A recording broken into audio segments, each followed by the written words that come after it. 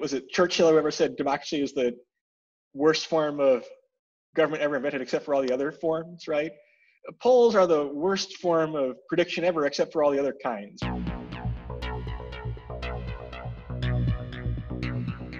Why do you think so many people think the polls got it wrong in 2016, Nate? This is a complicated question. Make it simple. Yeah. So there are a few things. First of all, if you look at who won and who lost, and that's the way you judge polls, then a lot of state polls did have the wrong winner. So that's one answer, is that, yeah, the polls were wrong. A different answer is that actually polls were wrong, but by kind of a normal amount, and you expect polls to be off to some degree. And the fact that people couldn't see that ahead of time reflects either their preconceptions about the race or their misunderstanding about polls, and shouldn't have been that much of a surprise. And in fact, Trump had a pretty good shot if you look at the polls. And national polls were pretty good for the most part, and Clinton did win the popular vote. Not that that gets her very much, but she did win it, as polls predicted. If an NBA team leads by 3 points with 4 minutes to go in the game, you don't say, oh, this team is sure to win. Can't imagine anything that could happen that could possibly make them lose, right? So the polling actually showed a very competitive race in 2016. If you went to FiveThirtyEight, that is a story that we tried to tell. It's a story our model tried to tell, where it gave Trump about a 30% chance, 3-0 on election day. We had Clinton favored, but our model had Trump as being about twice as likely to win as the conventional wisdom thought. Has polling changed at all, Nate, since 2016, since some of the states did kind of get it wrong? Yeah, so pollsters will say that the main thing they think that was going wrong in 2016 was that you had differential voting by education and that you had too many college-educated voters in your polls. So it used to be that 10 or 20 years ago, whether you went to a four-year college or not did not really predict very much about who you'd vote for, about even numbers of people voting for Republicans and Democrats among college graduates. Now it does. College graduates are much more likely to support today's Democratic Party and less likely to support Trump. So the dirty little secret is that polls tend to get more people who are higher news consumers, who are more educated, right, are more likely to answer pollsters' phone calls. And now if you have too many educated voters in your sample, that's going to skew a little Democratic. And so especially in states that are more working class, like Wisconsin, Michigan, Pennsylvania, that proved to be a problem. And so most pollsters, although not all, are now weighting by education. So if they get too many college-educated voters, they will literally weight up the non-college voters to get a more representative sample. So it's only so scientific. You can't completely depend on polls to predict the outcome. I would much rather read a poll than read some educated journalist's opinion in New York or Washington about what they think the pulse of the electorate is, right? I would much rather read a poll than rely on kind of flimsy or less empirical indicators like enthusiasm or yard signs or whatever else. Like, look, in some ways, given, like I said before, that only 5 or 10% of people respond to polls, it's kind of amazing that polls are as accurate as they are. I mean, one thing we do at FiveThirtyEight, part of building models, we use data going back to 1936 on how accurate polls were, right? So we account for Dewey versus Truman, and we account for Ronald Reagan only being ahead by a couple of points in the final polls against Jimmy Carter, and then waking up on election morning and winning by a landslide victory. So there are lots of cases before 2016 of polls being accurate, but only within certain bounds, right? And part of what our job is to do is to tell you, okay, here is what the true margin of error in polls are, because it's usually bigger than what the pollster tells you. At the same time, when you get to a point where Biden is leading by 7 points nationally and 5 points in the swing states, that's a bigger error than Trump needed in 2016 to win. If you had the race today and the polls were off by the same amount as they were in 2016, Trump would come close but probably still lose. Biden's margin is actually a bit more comfortable than Clinton's was at the end of 2016 at least. A lot of people believe that some voters aren't honest with pollsters. There's this group of silent voters who don't want to admit they're supporting Donald Trump. Is that a real phenomenon? There's not a ton of evidence for that. There are probably Republicans who are going to vote for Joe Biden, and everyone in their communities is voting for Trump, and they don't want to say they want to vote for Biden.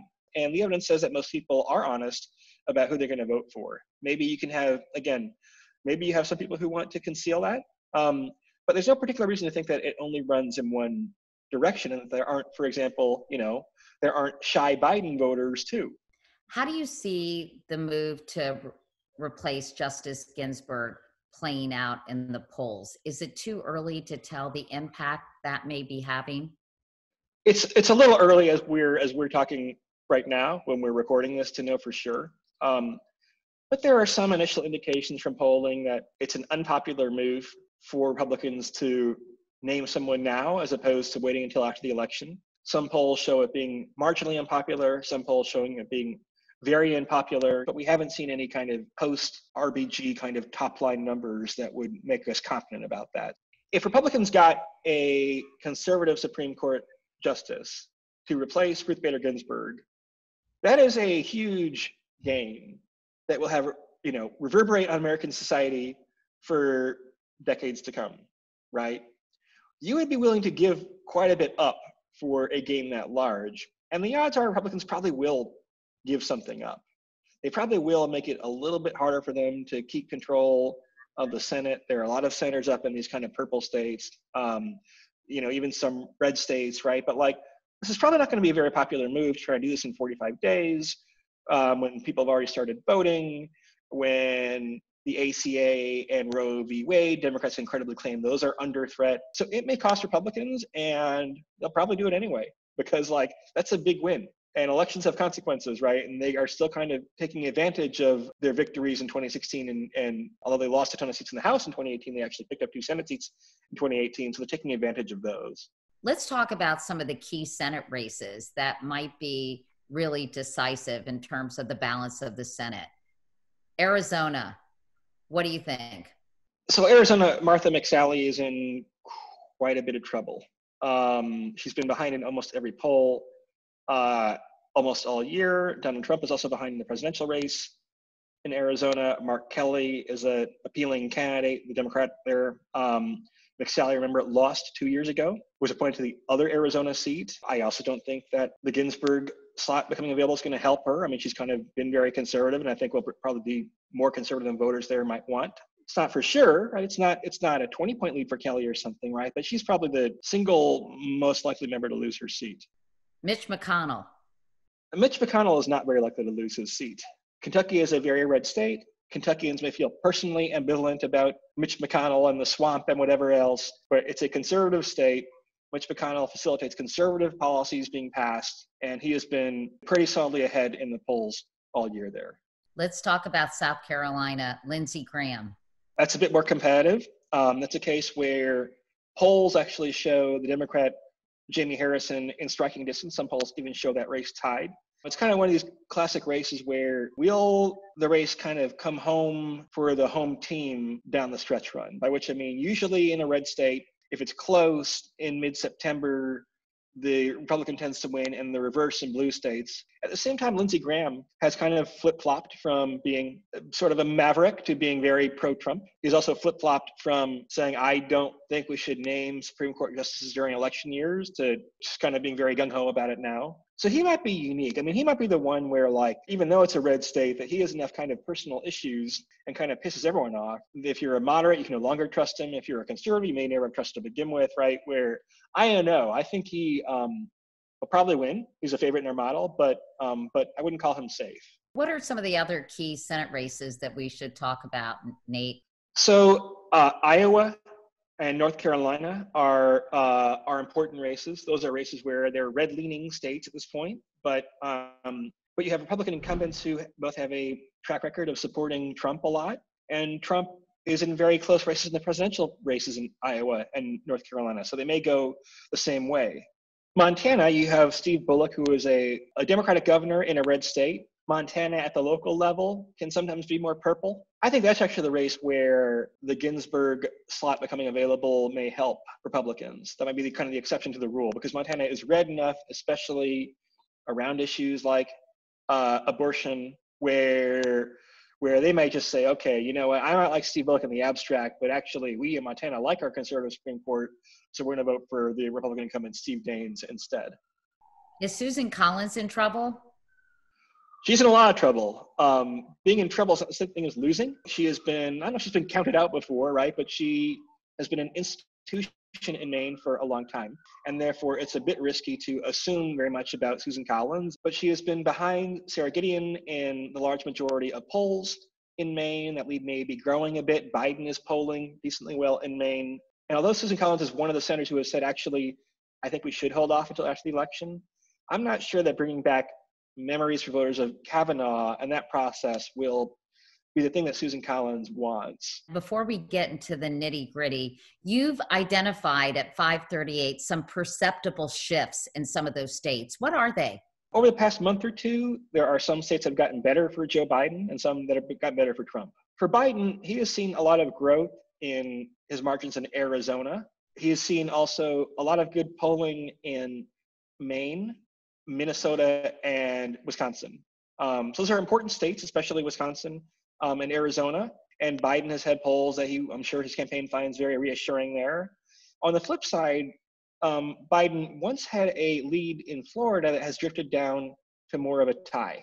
Democrats don't need Florida, but you have a lot more options for Democrats if you have Florida. It has a lot of electoral votes. Also, Pennsylvania has polled closer than Wisconsin and Michigan. So despite Biden being from there, Pennsylvania is a long way from locked up, pretty competitive state. And so even though Biden's doing pretty well overall, he would feel a lot more secure if he weren't kind of losing ground in polls in those two states, Florida, Pennsylvania. At the same time, Trump cannot be happy with polls in Arizona, Wisconsin, and Minnesota. So the race is still pretty fluid at this point. I don't know if it's fluid. I'd say that there's a lot of news in the country today. It is too soon to say that there can't be more developments that happen, obviously, between COVID and the economy, and now the Supreme Court pick, and the racial protests, and the civil unrest and violence around those sometimes, right? And everything else, and a vaccine, right? And the usual October surprise. There's a lot of news that could still affect the race. There are 3 debates to be had from now until November. So far, that news hasn't really affected the race all that much, right? Trump is behind by around 7 points in national polls. That will drift up to 8 or 9 for Biden, or down to 6, but it hasn't really moved very much. And so the problem for Trump is that, people seem to have made their choices a long time ago. There are not that many undecided voters. There are not that many swing voters. And, the math looks a little tough for Trump unless polls are wrong. And again, polls would probably have to be wrong by a bit more than they were in 2016 for Trump to win. And Donald Trump needs Florida absolutely to win. Joe Biden can win without Florida. Joe Biden can win without Florida. It would be kind of almost a winner-take-all state. If Biden were to win Florida, then almost everything else can go wrong for Biden, and he can win the Electoral College. So yeah, it's kind of it's a must-win state for Trump, or at least very close to it. What impact has this movement for racial justice had on voters, reflected in the polling that you've seen? This has generally not been, though, a good issue for Trump. People do not trust Trump on handling race relations. They did not like his response to the protest when he did the kind of Bible a photo shoot in Washington, D.C., outside the White House. That was one of the lowest moments in the polls. He lost ground there.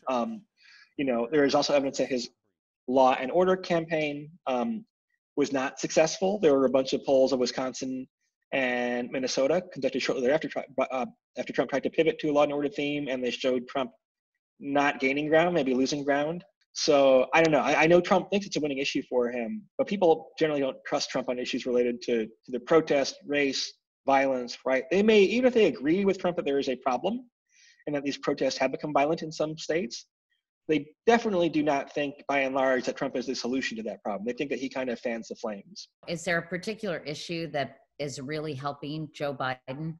I think Biden did a good job with the choice of Kamala Harris, who has, you always worry is going to be fallout, negative storylines, vetting issues, but Kamala Harris has had almost nothing negative written about her. And if the first principles do no harm with a VP pick, then it's been successful so far. I think in some ways it's helpful for Democrats when they have an election where their candidate is way ahead to kind of have not so much drama, not overthink things, right? I mean, obviously Biden has to do well in the debates. Obviously Biden could stand to do a bit more outreach to Hispanic voters. There are some polls, well, this is disputed, but some polls actually show Trump having gained ground with Hispanics. So that's an area where Biden needs to improve. But by and large, he's kind of gotten to run the campaign that he wanted to run, I think, right? Which is to let the campaign be all about Trump and all about the direction of the country, and to be a relatively neutral and safe, quote unquote, alternative for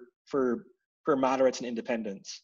Look, I think there is a 25% chance that Trump wins. I believe our model. And a lot of those do involve a comeback of some kind rather than the polls being wrong on election day. And Trump still needs to find a way to make the race closer. Can he do that? I don't know. I would rather be in Biden's position.